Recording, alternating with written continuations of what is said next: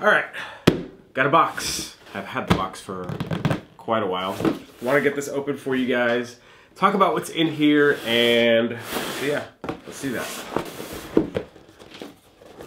Always feels fun getting a package, but I think ever since Amazon, we have this bad boy. Cool, this is coming straight from California. I believe California. Yeah, California, from these guys, Movement Drum Company. I've had this for quite a while, and so yeah, sorry it's taken me a while to get this out, but we're gonna do that. We're gonna get it out now. So let's talk about this. I like this. It's nice. I love the black on black. It looks to be double-sided, which is very cool. Look at this stick. Alright, so talking about the top, looks to be like a very similar to what you would find on an Invader, but the rim feels pretty solid. I love the sleekness of the black. It's very rubbery here. Got that very cool logo there. Probably, it's about the same weight as an Invader. It's a little bit smaller, so it's not going to have any problems, at least putting it in a bag or taking it around with you. See the front, top side.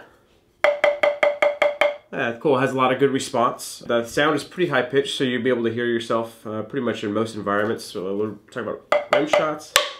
Yeah, I like that a lot. Being able to hear that, and of course get the natural replication of playing on a drum is super important, and pretty much has that. You see that little ridge there between the rim and the drum head.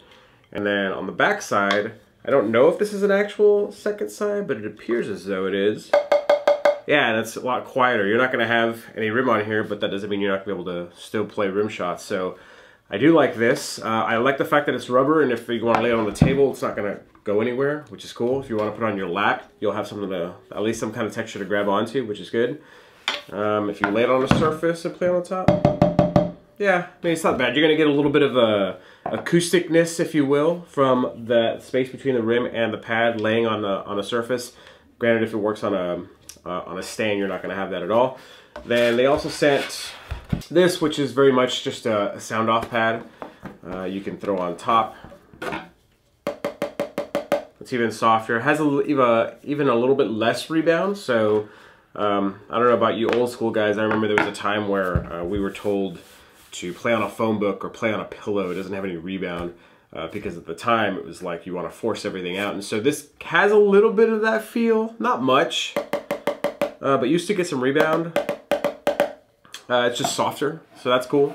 And then besides this, they also sent what looks to be a plastic top. I don't know if that's just to go on top and... Oh, that's very cool. I like that. So it's a little difficult to get off. It's a very small shaped crevice, if you will. Oof. Come on. So this is so far the only thing I would say that's a little bit of a not enjoyable. There we go. So let's do this again. So this is without that plastic top. Sounds pretty much like a stock pad. With the plastic top, that's cool. That's really cool. I like the fact that you can have multiple sounds on this. So now you have 3 different sounds. You have the sound of the plastic top, sound of the rubber top on the top head, and then of course the sound of the bottom.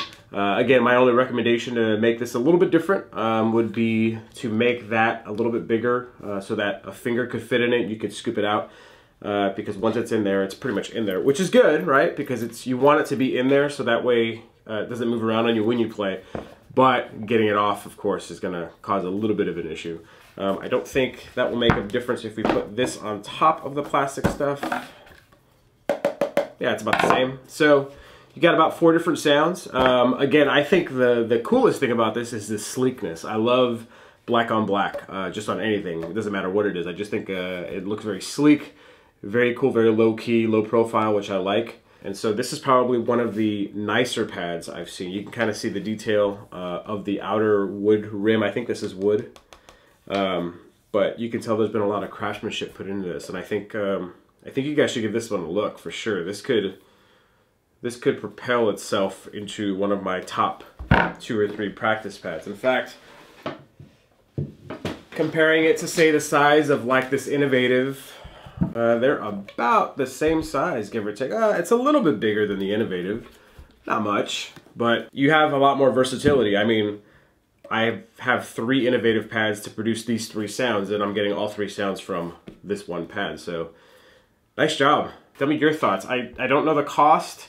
I know you can find them. You know what? I'll find the cost and I'll put it down below. Also check them out on Instagram. I'm sure that you can get more information as far as ordering one. But this is definitely a pad that I would purchase for sure, and I would purchase this above some of the other well-known ones, for sure. All right, let me know your thoughts. Let me know what you think about it. Let me know if you like this format. I figured we'd just get more into the details. You guys don't need to hear me talk about weight and width and all that stuff, and you certainly don't need to see me play. You guys hear what it sounds like. So yeah, let me know what you think down below. Hope you guys are doing great. See ya.